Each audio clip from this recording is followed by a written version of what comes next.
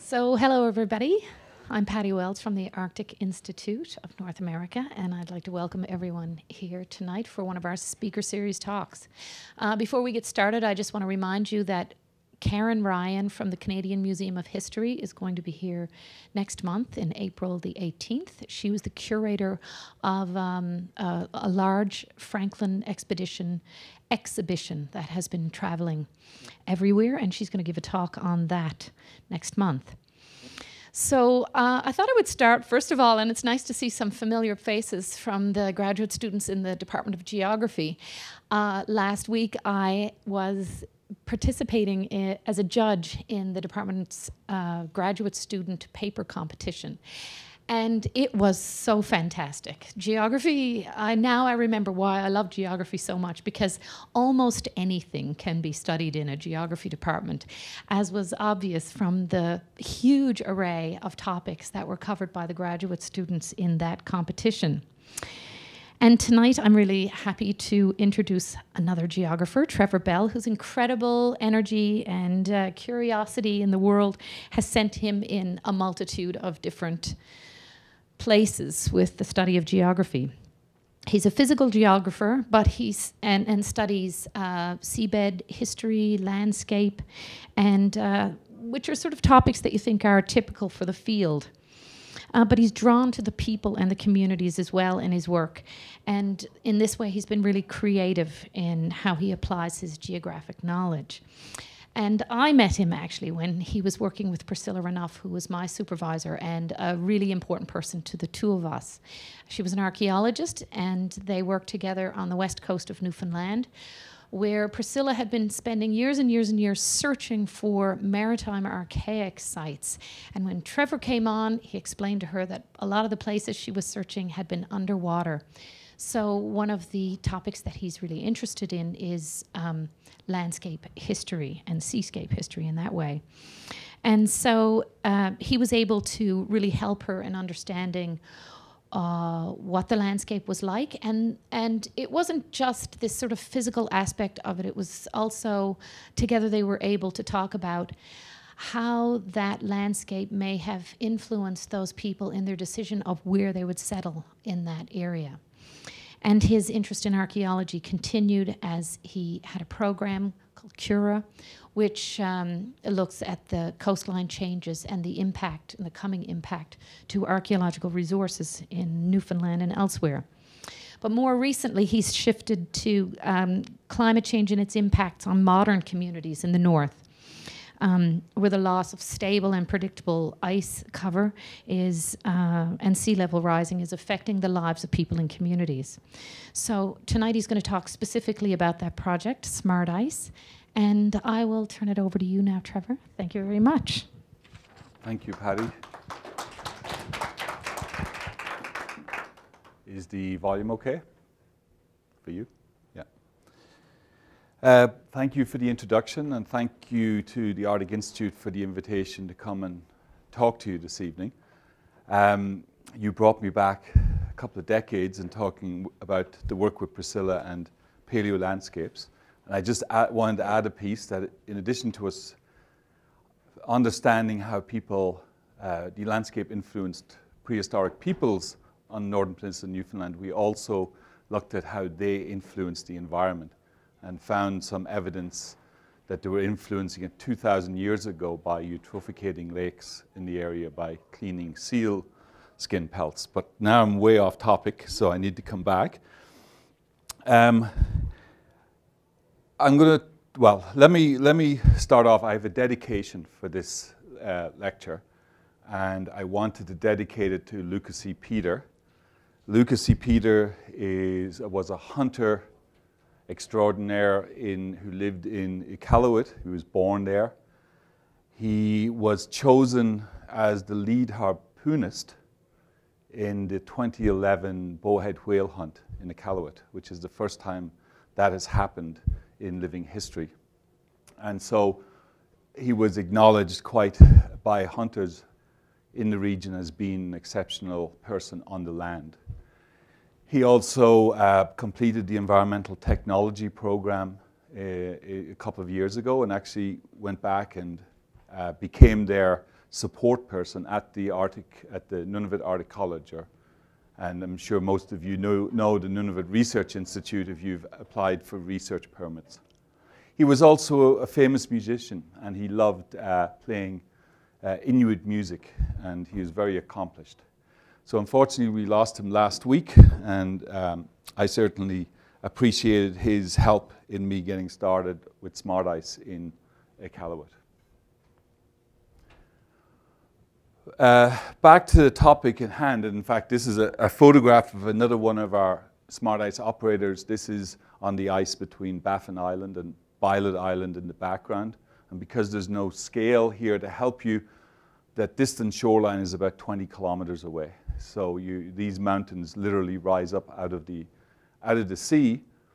And it's a good way to remind you that what I'm going to talk about tonight is not what you mostly hear about on the news, which is usually the sea ice over the polar sea ice, the polar ice cap, which you get to see these little cartoons of it shrinking and expanding every year, and it's shrinking more than it ever has in the past.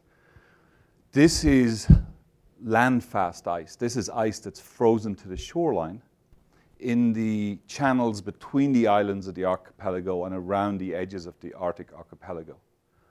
So this is the ice that's connected to the shoreline, and people travel on it. People hunt off it. This is very important to Inuit. In fact, Andrew Ariak, who's our Smart Ice operator in Pond Inlet, likes to remind me that the sea ice is essential to their way of life. And so let me just, in his own words, tell you this. Sea ice is our main highway. We travel on it. We go to other communities to see our family members. We harvest and hunt on the ice. For the past few years, there have been snowmobiles that come down to the ice. They're on inlet. Because the ice conditions are getting unpredictable because of climate change. And so it is a reminder to tell you that without climate change, there would be no reason to have Smart Ice. And I'm going to tell you what Smart Ice is in a minute. But really, Inuit have adapted to the changes in sea ice from one year to the next for centuries, millennia. So that it's only because the changes that we see now are so unprecedented and so unpredictable that we really need to help them with some of this technology that I'm going to talk about. I want to give you an example of how this impacts Inuit life. So we've heard about how the sea ice is a hunting platform, how it's a travel highway between communities. But just to remind you that it's part of Inuit identity, it's part of their culture. And we're seeing that just gradually, year after year, diminishing. And so, at least for some of you in this room, and if you look at places like the north coast of Alaska, that ice will not form in your lifetime. Most of our data tells us that that ice will not refreeze after the summer melt sometime in the 2050s. So this is something that's really an important issue, but it's often overlooked because we focus on the polar ice cap. So thinking through, let me give you an example. This is the sea ice off Nain in Nunatsiavut. Nunatsiavut is in the Inuit land claim area for Labrador Inuit. It was the first Inuit land claim settlement. And this is the month of February, and in the winter of 2009-2010. And it has rained all month, instead of it being minus 20 degrees Celsius.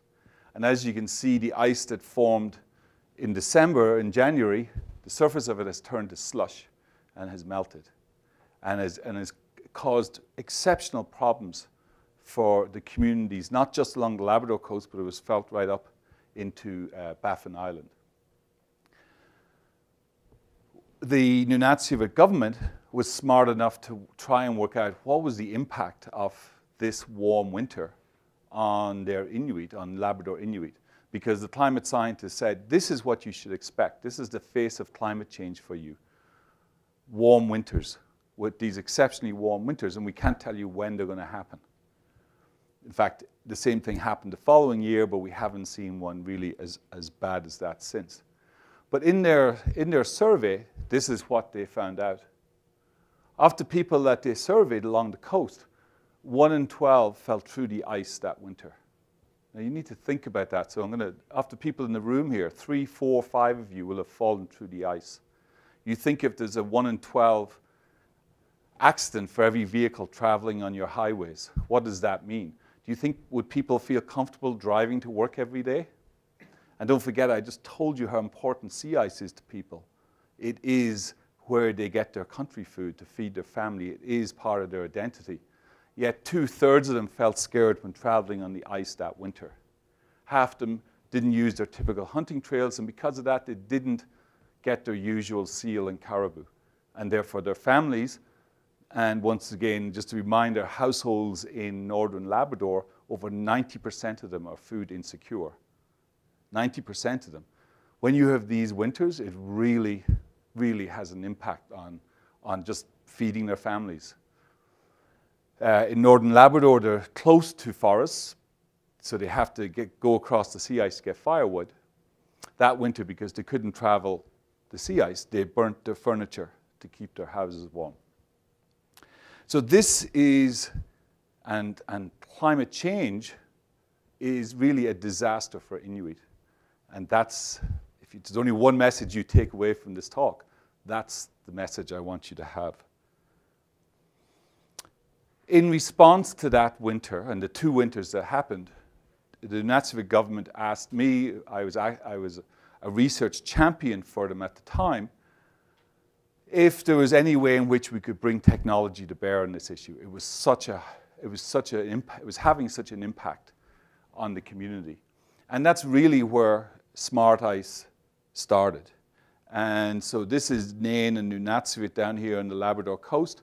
And a couple of years after that, we also took our technology that we developed and got some money to demonstrate it in a pilot community in Pond Inlet in Nunavut. So briefly, I just want to show you what sort of technology that we developed to help Inuit travel safer on the ice. But an important part of what we did, an important part of our understanding for what we were doing was that the technology was not to replace Inuit knowledge of the ice. It was to augment it, but not replace it. Because I think the idea of handing someone a GPS and thinking that they can find their way around just doesn't really work. So handing Inuit technology and replacing their Inuit knowledge wouldn't work either. You need that Inuit knowledge of sea ice and sea ice travel, so we're simply augmenting it.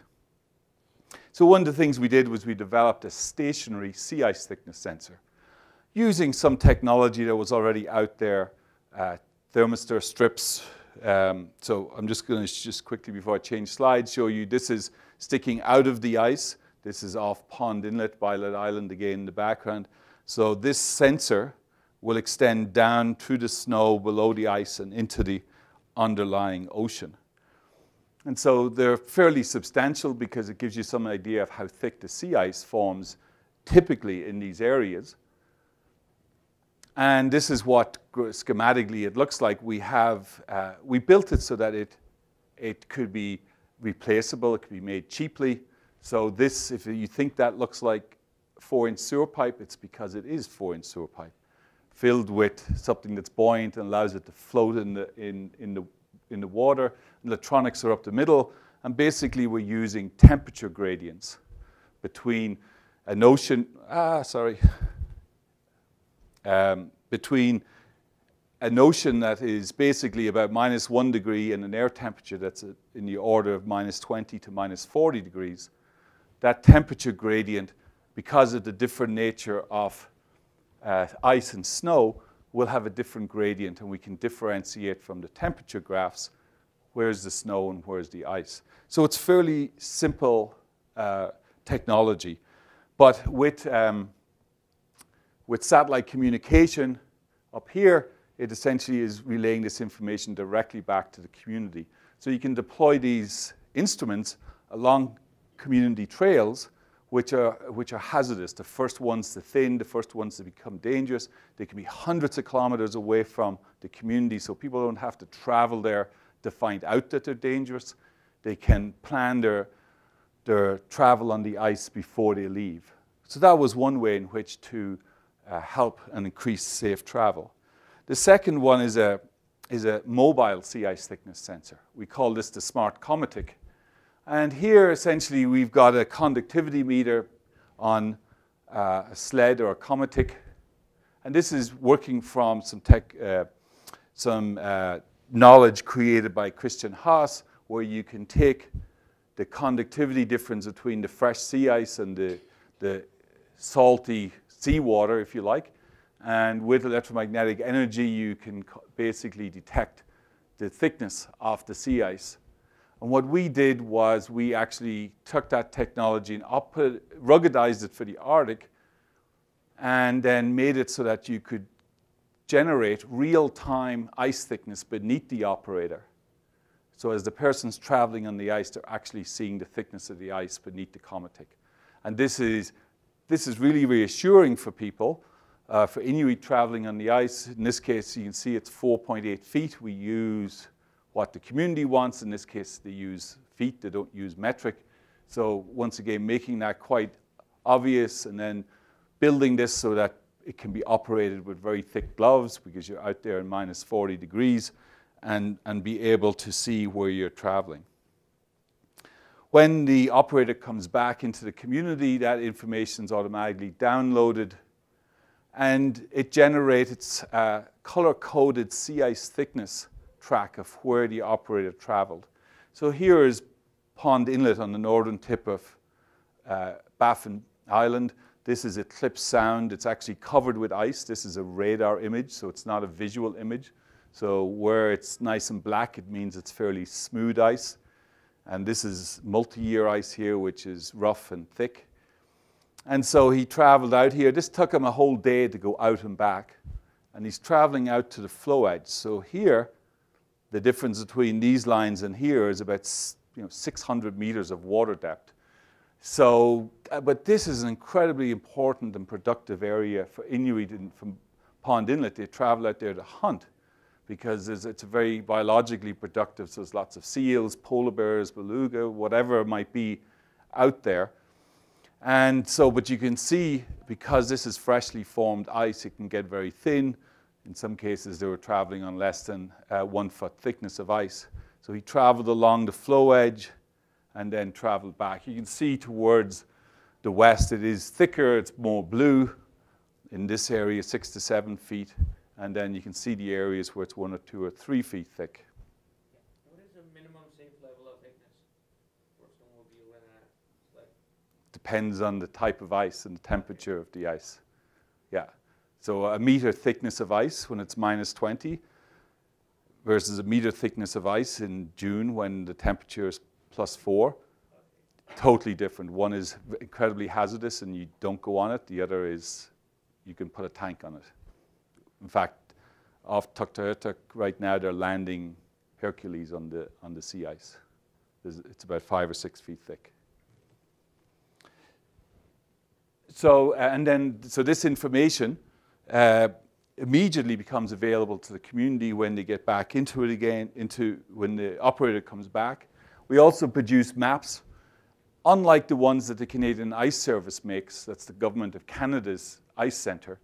They only make maps to support shipping. And so they don't make sea ice maps in the Canadian Arctic in the wintertime because there's no shipping up there. But don't forget, there are people living there who might benefit from that. So perhaps we're trying to convince them to change that approach. And certainly very often they don't classify the ice in these areas, landfast ice next to the coastline, because ships don't often go there. They're out more in the open water. So really we've created these maps to support Inuit travel. So over ice travel as opposed to true ice travel. And we've worked very closely with the communities to both develop a legend that's relatively straightforward And what this legend means, where it incorporates rough ice as well as thin ice or open water, leads, cracks. And so we come up with a first phase of the map is something that's fairly straightforward, like this. In the community, we make this available. We're working with an Inuit knowledge network platform called Siku to display that map on the internet. So literally, as fast as the operator comes back into the community and puts away the gear, goes back to the house, the map is already on the internet that they've made. We also still print them off for elders who don't own computers and don't have computers available to them. We use flat screen TVs in co-ops, airports, public places to display it.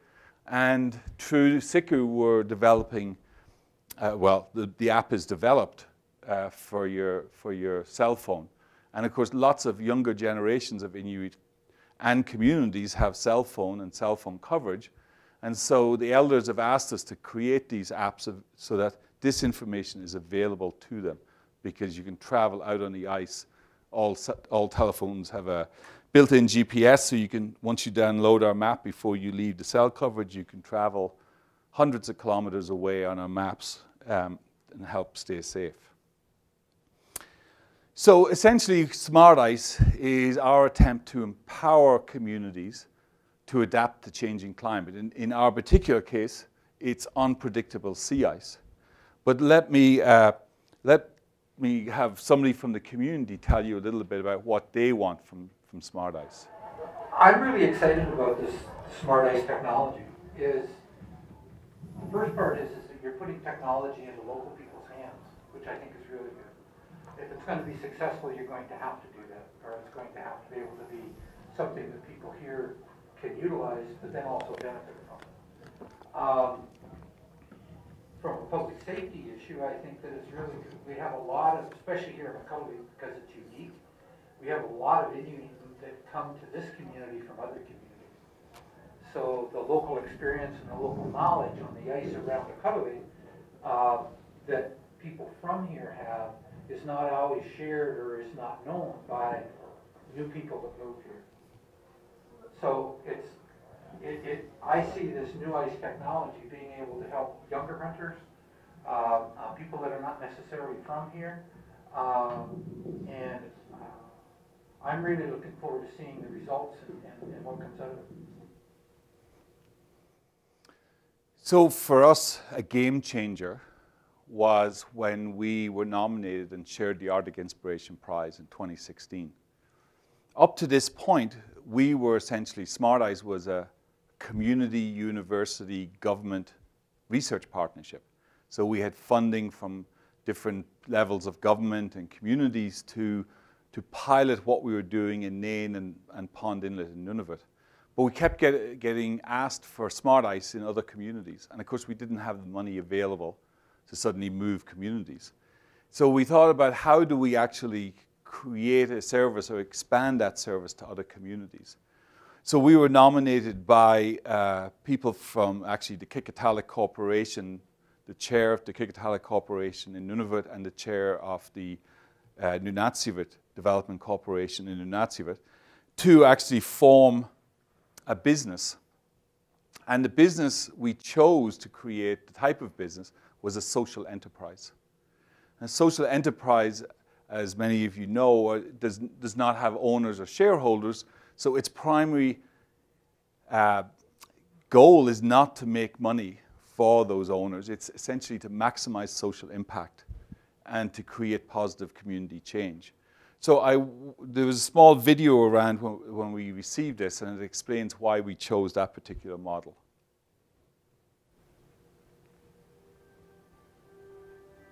Smart Ice has a grander vision, and it has brought together a truly remarkable and diverse team to make it happen.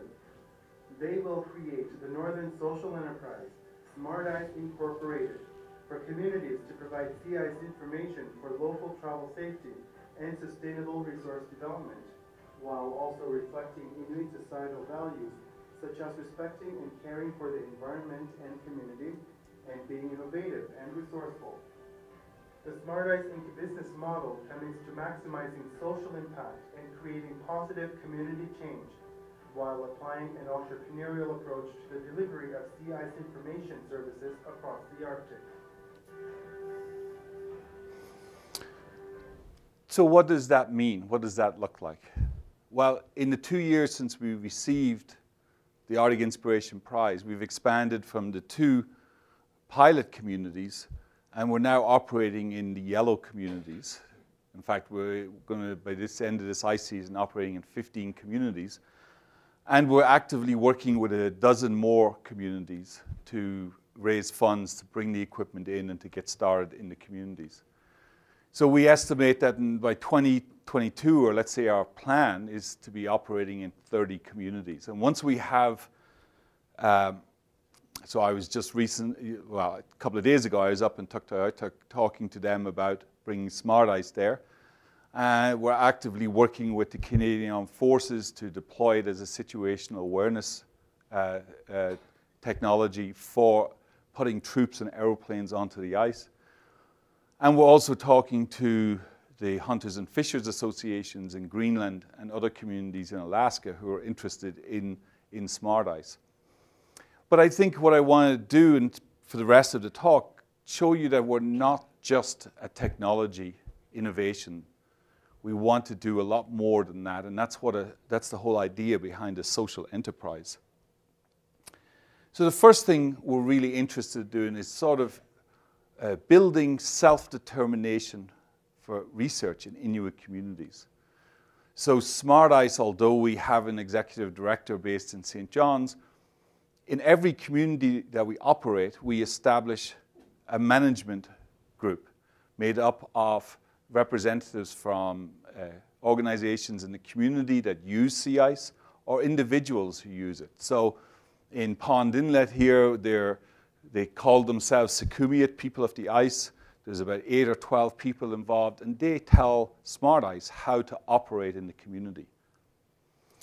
But you think that's, somebody might think, well, that's a bit dodgy for a corporation to be allowing a community to tell you what to do. Well, in fact, that's the whole idea behind Inuit self-determination. You're working in their communities, and they're the ones who should be dictating how you operate. But as opposed to it being a negative thing, we only see positive impacts of this.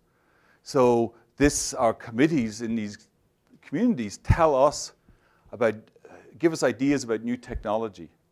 They give us ideas for new projects and send us off to get funding to do that. And most importantly of all, they remind us how important Inuit knowledge is and how we need to combine Inuit knowledge and technology. And so they have really asked us, they have said to us, for instance, that they've never had the opportunity to document Inuit knowledge. Inuit knowledge is an oral tradition. So they would want us to document Inuit knowledge of ice so that they could be shared with the younger generations who don't have the same opportunities to be on the land or to have that knowledge transfer. And so they've asked us to, for instance, start off by documenting the Inuktitut sea ice terminology. So in the last couple of months, this is in Pond Inlet, we have been working, and they also wanted the youth to be the ones who work with the elders. So we're not doing the research, we're facilitating it. And so Andrew has been working with the elders. In this one session, we documented 43 terms for sea ice, depending on whether it's freeze up, break up, whether it's the light season or the dark season. And that's only half of it. So we have to go back and document a lot more. And what we're trying to do then is to identify which of these terms refer to travel hazards. And then we're interested because they've asked us to look at how this has changed over the last 20 years. So we're going back to the archive of radar satellite imagery, and which documents basically the changing ice dynamics around these communities. And we're training youth in the community to interpret that satellite imagery. So we're able to see how have these hazards changed? How have the cracks, the polynias, the rough ice, how is their location or their their extent changed over the last 20 years, and then to, once again, communicate that to the community.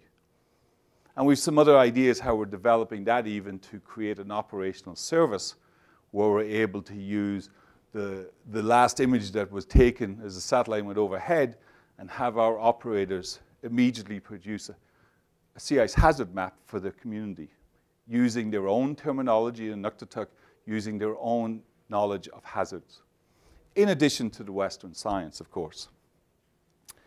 That's one example. Smart Ice is also not simply just a social enterprise, it's what's called a WISE, a work integrated social enterprise. So we're really interested when we offer our services in communities to provide employment and employment supports for youth in the communities, to remove, in some cases, employment barriers and to give them the sorts of supports that they need. So these are our operators. They're key people from Qikiqtarjuaq to Pond Inlet to Arctic Bay to Iqaluit. These are operators that are essentially providing two-way knowledge with us. And to create these opportunities is really important from employment and training perspectives. We're also trying to be socially innovative as well. So do you remember those smart buoys that I told you about, the stationary sea ice thickness sensors? So we now, as we expand to 25, 30 communities, we have to maybe provide 3, 4, 5 of those for each community every couple of years. So if we were just an ordinary for-profit company, we'd say, okay, well, we have this incredible design. We'd go to a technology production company in Mississauga, for instance, in Toronto, ask them to fabricate that design, mass produce 150 of them, and then ship them up to communities.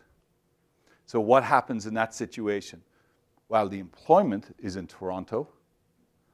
The profits that they make in selling it to companies, to communities, stays in Toronto. And once again, Inuit pay the price. So we're trying to do that differently. So this year, we're going to be opening up the first ever technology production center in the Arctic. We have redesigned how we assemble these smart buoys, which in the prototyping stage, we had masters in electrical engineering and computer programming putting these together. And we've simplified that process so that we can train Inuit youth to actually assemble these smart buoys and then deliver them around the Arctic. So I can stand up like I did earlier in the week in a community hall in Tuktoyaktuk and say, when you receive your smart buoy, there's going to be a little label on it that says, made by Inuit youth for Inuit communities. And of course, Inuit youth constantly surprise us. We've used a stepping stone approach here.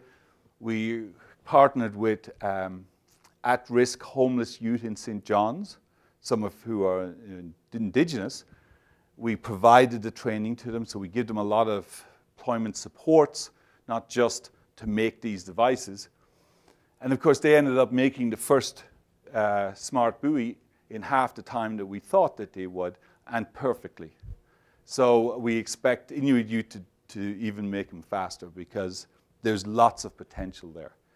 So this is what we think is the right way to do this, and maybe hopefully breaking those glass ceilings for other enterprises, whether they're social enterprises or for-profit enterprises, to think differently about how production can take place in the North for the North. The other thing that we have to think about is, as a social enterprise, is sustainability. So right now we've been able to, very successful at getting money to support the initiation of Smart Ice in those 15 communities and hopefully 30 communities in a couple of years. But you know, for any of you who've been to the Arctic, you know or know anything about it, you know that it's littered with failed monitoring services, where the federal government provides money for a couple of years and then the service gets abandoned and the community wonders, where did those people go to? They suddenly were here for a couple of years and then we never saw them again. Or what's that big white thing up on the hill? Is it still working? So it's having spent a lot of time in communities, it's easy to be cynical about this. But what keeps me awake at night is I don't want Smart Ice to be one of them. So how do we move from something that's relying right now on government support to being sustainable? So I want to tell you a little bit about what that story is. And really the plan, in a nutshell, is a combination of commercial clients purchasing the service, and we hope governments purchasing the service as an essential public service for these communities. The ice isn't going to get better in these communities. We're living with climate change, whether we like it or not, because of the greenhouse gases we put in the atmosphere for the next 50 years. So we need this service to be there, and in fact we need it to be even better as climate change intensifies. So what's the sustainability plan? Well, in these communities, we do have industries. For instance, we have a fishing industry. So this is Pangatang, and fishermen with hand lines collect and bring in millions of dollars of quota of turbot every year. In fact, so well that they have one of 2 fish processing plants in Nunavut located in their community of Pangatang. But every year they leave $1 million of quota in the water because of unpredictable sea ice or unsafe sea ice. So we've been talking to them about how can Smart Ice provide and adapt our services to support their fishing effort. So even if they were to get half of that quota, another $500,000 worth, well, the service for Smart Ice probably costs $10,000, $15,000, $20,000 a year. So they pay for the service, they increase their profits, and the community gets it for free. So we're actively working with these fishing companies, Arctic Fisheries Alliance, Baffin Fisheries, and Tiktaalik Fisheries, and they have already supported Smart Ice to be initiated in some of these communities. So they like this idea and are actively helping us make this happen. Smart Ice tourism. So every year, very rich tourists travel up to Arctic communities, Inuit communities, and Inuit take them out onto the ice to the floe edge. And in the springtime, they sit there watching, and there's these incredibly productive areas, and there's lots of wildlife, polar bears, seals, birds, whales, and as you can see, cameras are really important, and just being there and seeing this and feeling. But of course, taking them across the ice is becoming increasingly hazardous. And it's an industry that if you have an accident or a close encounter, it probably can ruin your reputation for a long time. So, you know, in Arctic Bay, there were break-offs of the ice, and you had 40 tourists floating off into the Arctic Ocean until they were saved by a helicopter. So you don't want that to happen. So we're working with funding. We're working with Arctic Bay Adventures, which is a community-based tourism company, to see how we can adapt Smart Ice services to actually focus right in on helping them ensure that the tourists are safe, but also their experience is heightened by, you know, maybe riding on the Smart Cometic for a while and then getting a printout of the safe sea ice track, and just being involved in that safety and situational awareness. And, you know, tourism industry is interested in this. And this would include many communities, especially in the Baffin region, over the Cambridge Bay and further. Shipping in the Arctic is increasing, ironically, because sea ice is becoming thinner and breaks up earlier and freezes up later. So I watched, for instance, in Pond Inlet in November, the ore ships going into largest ore ships in the world, traveling into the Murray River mine, just to the west of Pond Inlet, breaking the ice. They were being led by icebreakers and breaking the ice. And the track of that ship can still be seen in the ice of Pond Inlet today, if you look at the radar satellite images. So shipping impacts sea ice right through the entire winter. And what we're interested in is how How in fact does it accelerate the breakup of it, which would be, really impact the community's well-being and how they can secure food. In some cases like this one, this is off the coast of Labrador. This is the MV Arctic going into the Voisey's Bay mine, just south of Nain. And the ship got caught in an ice ridge here for 10 days. So for 10 days, for 24 hours a day, the ship reversed and rammed the ice and made no headway. At $50,000 a day, that's a lot of money. We came out with Joey Angatok with the smart Cometic. In this case, we mapped out thin ice and showed them how they could get out of that ice.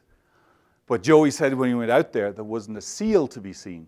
There wasn't any wildlife anywhere around because of the noise was deafening of the ship ramming at full power into the ice ridge. So they recognize that they also need to help these ships, which are permitted to go in and out once every 4 weeks or so through a shipping agreement. So we work with Baffinland Valley, FedNav, these different companies, and the communities want us to be involved because we hire local people using Inuit knowledge of the ice. So people trust the information that we generate. Even if the companies use the exact same instrumentation, the communities won't trust them because, of course, why would they? They have 50 years of a legacy of not telling them the truth. Lastly, around search and rescue. So ultimately, we feel that, it's a hard thing to quantify how many people didn't have an accident on the ice. So it's difficult, but let me just give you some idea of the costs. When there's a search and rescue event up off, let's say, northern Baffin Island, you have to deploy and activate the major infrastructures. So those infrastructures are located, of course, down in the south, at Trenton, Halifax, and Victoria. So from here, if you're going to search for somebody on the ice, you're going to have to bring a helicopter up, and it'll have to fly, getting multiple fuel stops, probably for about 12 hours before they get up to Pond Inlet. And because after that 12 hours, the flight crew no longer can fly because they've used up all their flying time, they would have to actually sit idle for maybe 12 to 24 hours. That's not much good in a search and rescue situation. They have to fly a Hercules with the helicopter to carry extra crew, so that the minute they get up into the region, they can immediately deploy into the search and rescue. And then when successful, they return back down again. So I don't need to give you the accurate sum for this, but it's hundreds of thousands of dollars, just one trip. And so if we can avoid them having to do that, that would pay for Smart Ice operating in multiple communities over multiple years. So my challenge is to convince our government ministers that Smart Ice can save them money. And between you and me, the biggest challenge I have is civil servants tell me the government is not interested in saving money. And so my argument, this entire argument, I can't use on ministers. I really have to just revert back to, and properly so, to it saves people's lives. But when you actually save money in the federal government, you don't really, because they have to give that same amount of budget to that department anyway. In 2017, Smart Ice was recognized by the United Nations for its unique climate solution. And so we are one of 19 projects worldwide that won this award. In fact, we were only the second time an organization in Canada won it. The other one was the province of British Columbia for the carbon tax. And we were the first ever award in the Arctic, which I found incredible. And this award has been around at least a decade or more. But ironically, people aren't that focused on an international level and at the United Nations on the Arctic, as I found out when we got that award. But what this award does is meant to emphasize the innovation the scalability, which I think I've talked about, the replicable, and the practical examples of what we can do to actually combat climate change, in our case, climate change adaptation. I wanted to give you 2 examples before I finish here about how we're doing that, how we're looking forward, how we're anticipating that the next 50 years of climate change is going to cause a real change in the sea ice. So the first thing we're doing, we just got funding from the Canadian Northern Economic Development Agency and MITAX to hire some technology experts, in fact a postdoc from York University, to help us develop a separate sensor than the one that I showed you that will be able to map not just sea ice thickness, but also slush, the currents of slush and its thickness, and snow. Why slush? Slush in the springtime causes maybe most of the search and rescue events that are experienced in the north. So slush happens when you have, in fact, people might think it's about warming temperatures, and it is partly, but it's not. It's about actually increasing precipitation. So it's forecast there's going to be more snow precipitation in the Arctic as the atmosphere gets warmer, it can hold more moisture. And the additional weight of the snow on the ice in the springtime pushes it down and causes the seawater to flood the ice. And it floods it between the ice and the snow. So you're driving along on your skidoo, happy as ever, a nice warm day in Calgary, and then you go down into the slush. And your machine is stalled probably, and you have to walk home. And if you're 50, 100 kilometers away from your community, and the bigger and stronger we get our skidoos, the farther you can travel, then that causes the search and rescue issues. So we're trying to be able to produce our maps that show where the extent of slush is as this phenomenon becomes more common in springtime in the north. The second thing that we're doing is something we're calling Smart Ice Freshwater, and we're funding, and we've actually got the technology, and now we're going to start working with communities. So in the northern provinces, northern Ontario, northern Saskatchewan, northern Manitoba, Northwest Territories, there are 10,000 kilometers of winter trails, which for a couple of weeks to a couple of months every winter resupply isolated, remote First Nations communities, hundreds of them. And as with climate change, that window is starting to close, and the ice is starting to fail because typically, although a lot of these winter trails are over land, but sometimes they're over rivers and they're over lakes. And as that water is warmer, the ice is thinner, the season's getting shorter, and you're getting breakthroughs. You're getting fuel trucks going through the ice, as happened a couple of years ago in NWT in Delaney. Who pays for that? Federal government. Federal government has to fly in that fuel for the following year. The bulk food, the building materials, all of that is resupplied. And as you can see here, you can see the parts of the houses being driven along the winter trail. Almost none of these winter trails are monitored, except some of them, which you see on television, going to the diamond mines. And they're obviously monitored by consultants who diamond mines are able to pay. What we want to do with Smart Ice is empower these First Nations communities with our technology and our service to be able to monitor their own ice and to use their own traditional knowledge about where is safe on the ice, what type of ice is safe.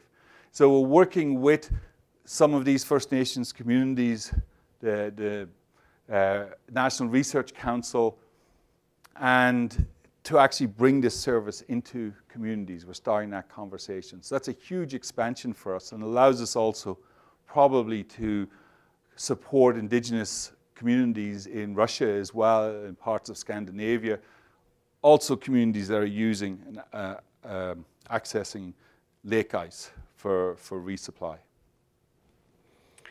My last slide is just to remind me to tell you that, for me, I hope I've convinced you that there are a lot of benefits of Smart Ice for communities. not just climate adaptation, but travel safety. But what I believe the greatest legacy, or maybe I hope that the greatest legacy of Smart Eyes is, that it essentially inspires youth, Inuit youth, who make up over some communities, 60% of the population is under 30 or 25. That it encourages them it harnesses their potential, and I think also inspires them to embrace technology, research, science, education, to sort of see as a sort of a driver for economic development and well-being in their communities. So thank you very much, and I think I'm happy to take some questions.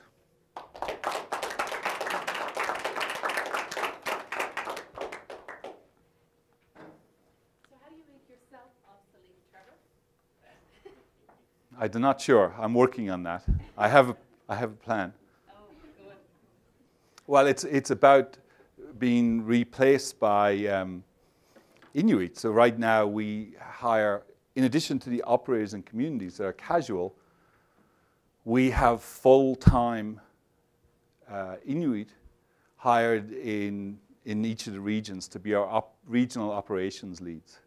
And so we're really building that and mentoring that generation. And everybody that we hire for Smart Eyes that's non-Inuit, we tell them your first job is to have somebody shadow you, and you're giving up your job to that person.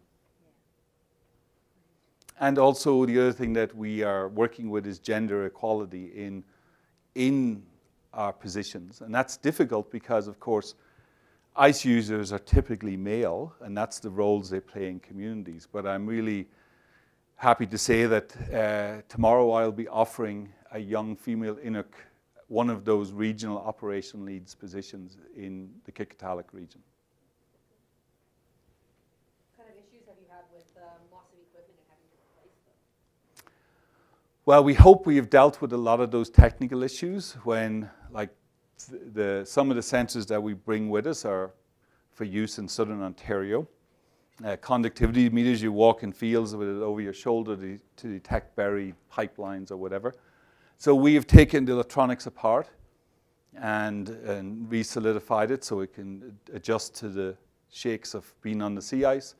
We've also installed heaters in them to keep them warm. And we have a toughened iPad in here with a heater behind it so it keeps functioning at minus 40 degrees Celsius. So we got rid of Bluetooth, because most Bluetooth only, if you read the small print, is only rated for minus 20.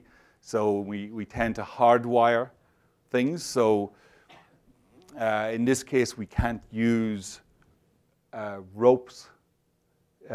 Many cometics are pulled by a rope, especially over very rough ice. So we have to use a hard hitch because we have a wire.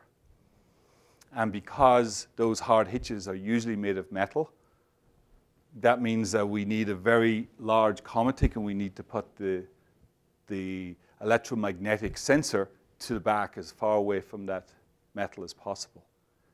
Until this week, where the hunters in Tuktoyartuk showed me how you can make a plastic hitch. And I watched them, I photographed, I should have had them up there, but of them taking a piece of plastic pipe, cut it into 4 lengths. So now you have 4 strips, and you can bolt that together, and it's perfect. It bends. It doesn't get brittle when it's really cold and snap. The only problem, just like when you're pulling them with a rope, if you suddenly stop, you can have a cometic come into you pretty fast. So, but it bends. It's not like a rope. It won't run you over. What's the lifespan, you think, of one of these units? Are they going to be replaced every 5 years, every 2 years? What if one falls through the ice? Is that kind of cost built in? Or? Oh, yes. I mean, and we're constantly, like tomorrow I'm heading up to Iqaluit, and I will be bringing a replacement because I think it's got too much roughness because the ice is quite rough there this year, and so I'm bringing another one up. But we usually can fix them and send them back up.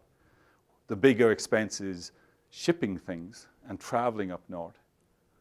you know, very often my plane tickets are over $10,000 for what I do, but I'm moving around a bit. But we need to start looking at that as a real obstacle for development in the north.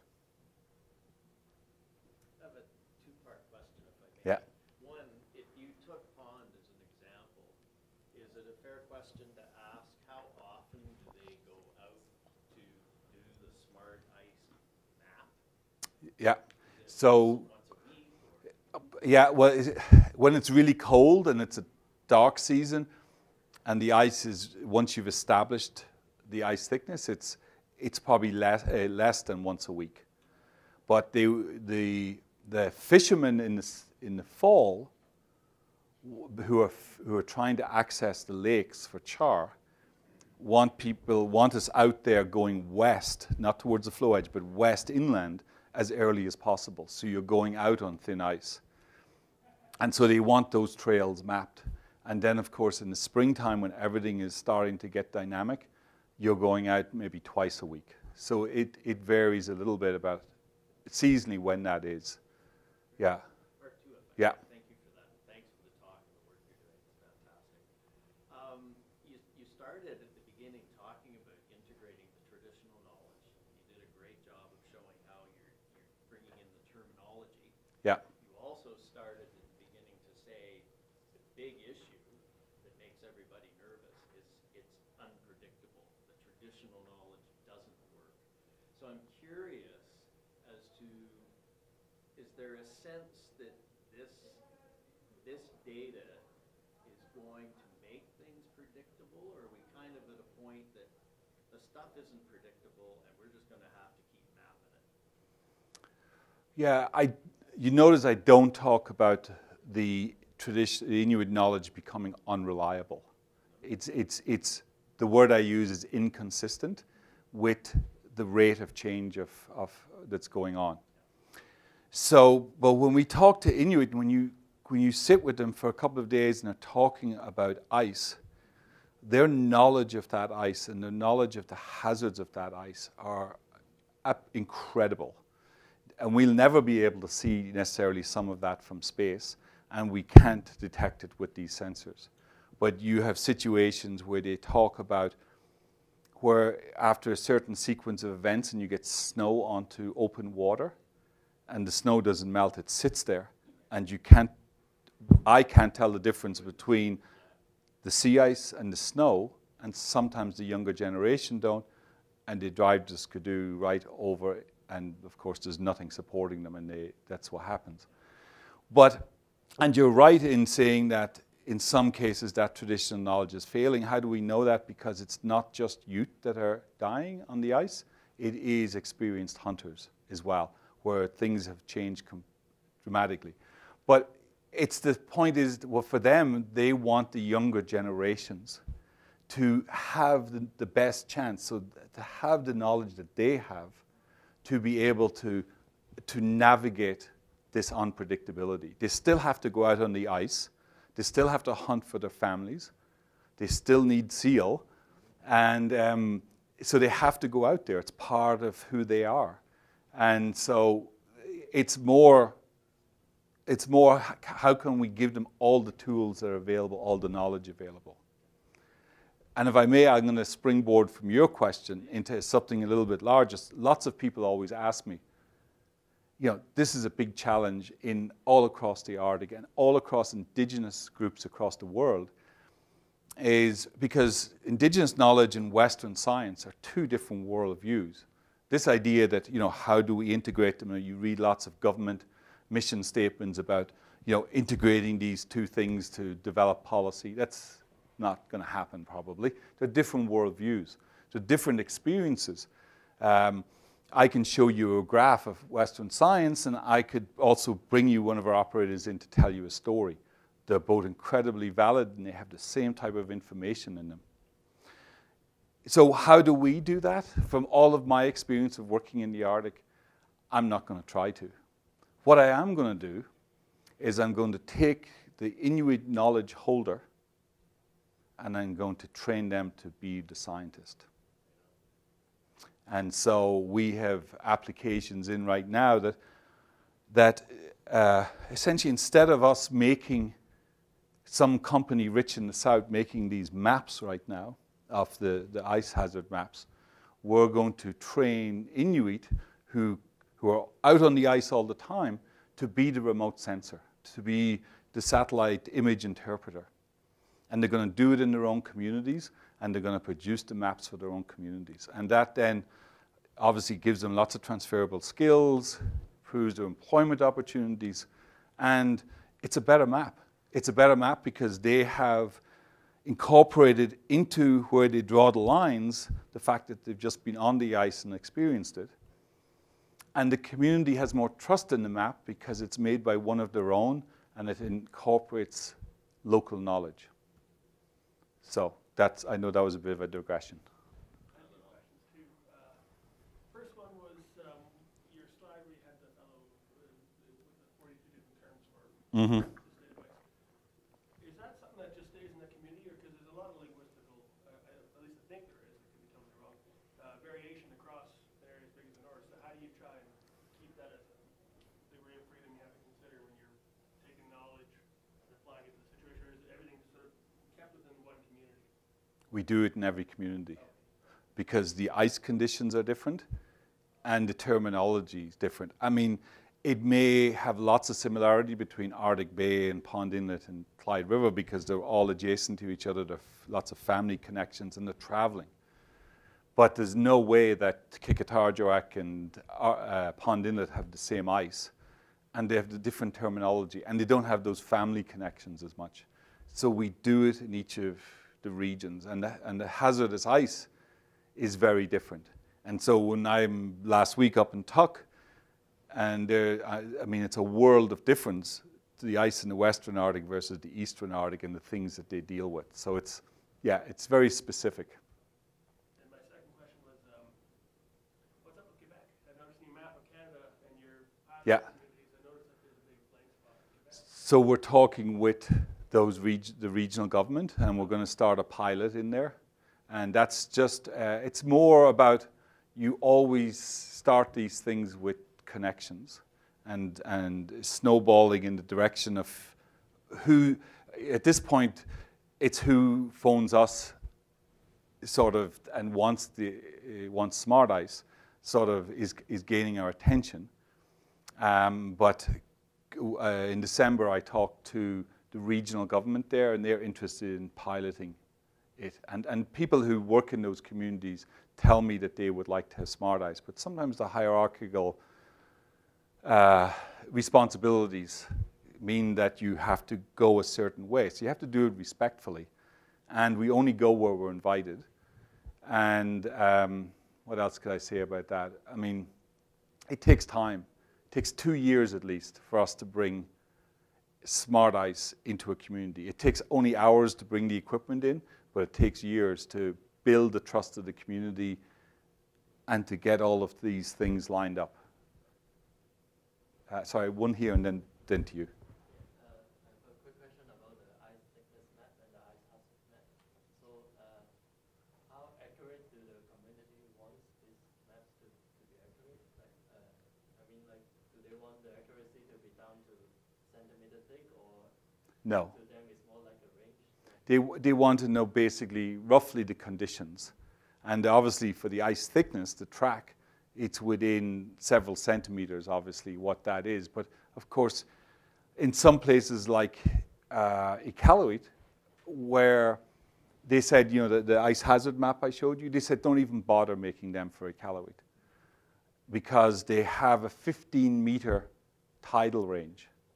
And every time the tide comes in and it goes out, it changes the ice conditions so much. So they said it's better that you bring in 2 smart cometics and do twice the amount of survey because the ice, the tidal regime is changing the ice so much. So it varies very much about what people want us to be mapping and what that might mean. And you know, in many cases, I have to remind you that the ice is thinning in many cases from underneath.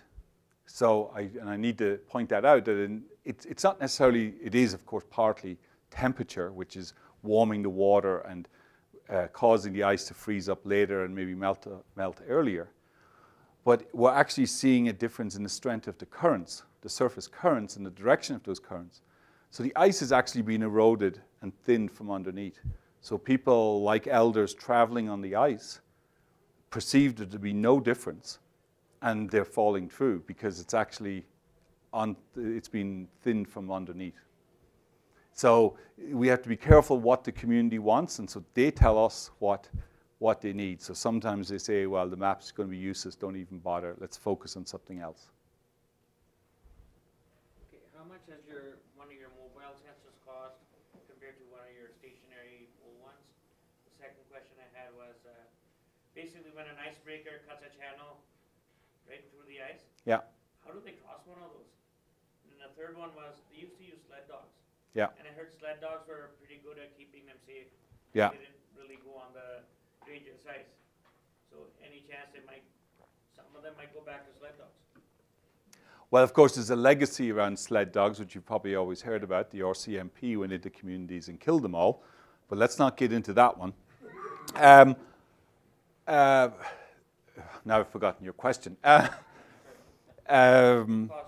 The cost. Well, the first thing I'd say is who's asking, because of course it's if we have a big multinational shipping company, well, there's a larger cost to some of these things. But Just to buy the smart buoy, we would hope to be selling for $10,000 or $15,000, as opposed to what you can buy commercially now is hundreds of thousands of dollars, probably the ones the Canadian Ice Service buy.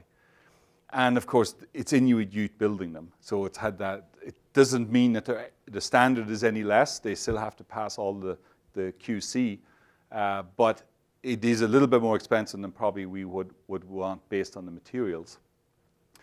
The smart Cometic, probably $65,000, $75,000 just for materials. You buy the conductivity meter, you ruggedize it, you buy the tough pad, you build the enclosure, So the quote I got last week, if I bought multiple units of materials for the smart buoy, was $8,000. So everything else on top of that is Inuit youth labor. Most of this, we can do the labor and get but it costs almost as much to ship it up north. So I'm trying to take it as extra baggage every time I fly north, just so I don't have to pay $800 to ship a suitcase. Compared to what everything else costs up there, it's pretty cheap. I think it is. So, yeah. And did you have a second question? The one is, how do they cross those channels every time an icebreaker? So two ways. In Nunatsiavut in Labrador, in Voisey's Bay, Inuit came up with a pontoon bridge that they drag out across the ship track, and people use that for their skidoos until it's safe to freeze over. In other places, and they were proposing this up in Pond Inlet, they were actually going to accelerate the freezing. I mean, when it's -30, -40 outside, things freeze really fast, but you can pump water on it and thicken that ice bridge. I mean, that's what you're making, is an ice bridge across it. And so one of our roles would be to help make that and monitor the thickness for the community. Okay, so we have just one more question, a guy in the back, and then we'll... Okay.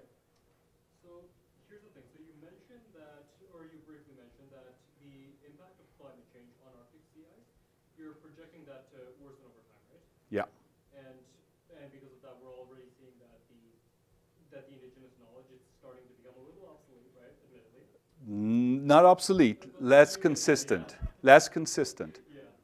So less consistent. So here's the thing. So how come you're putting so much focus on trying to preserve these relatively primitive economic systems rather than trying to shift them or encourage the communities towards urbanization? Because don't you think that would be more economically feasible, or are there way too many economic, cultural, and geographical barriers?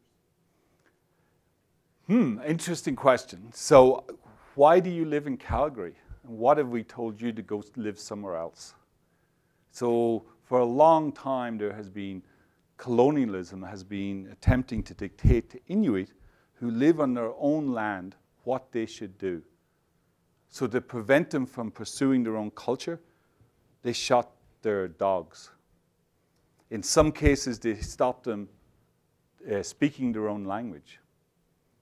We're only now starting to recognize that, and Canada as a country is apologizing to them for taking, only a couple of weeks ago in Arviat, the minister apologized for the Canadian government taking inland Inuit that didn't live by the coast and had their own traditions and transplanted them onto the coastline about 30 years ago, just to minimize the cost of providing services to them.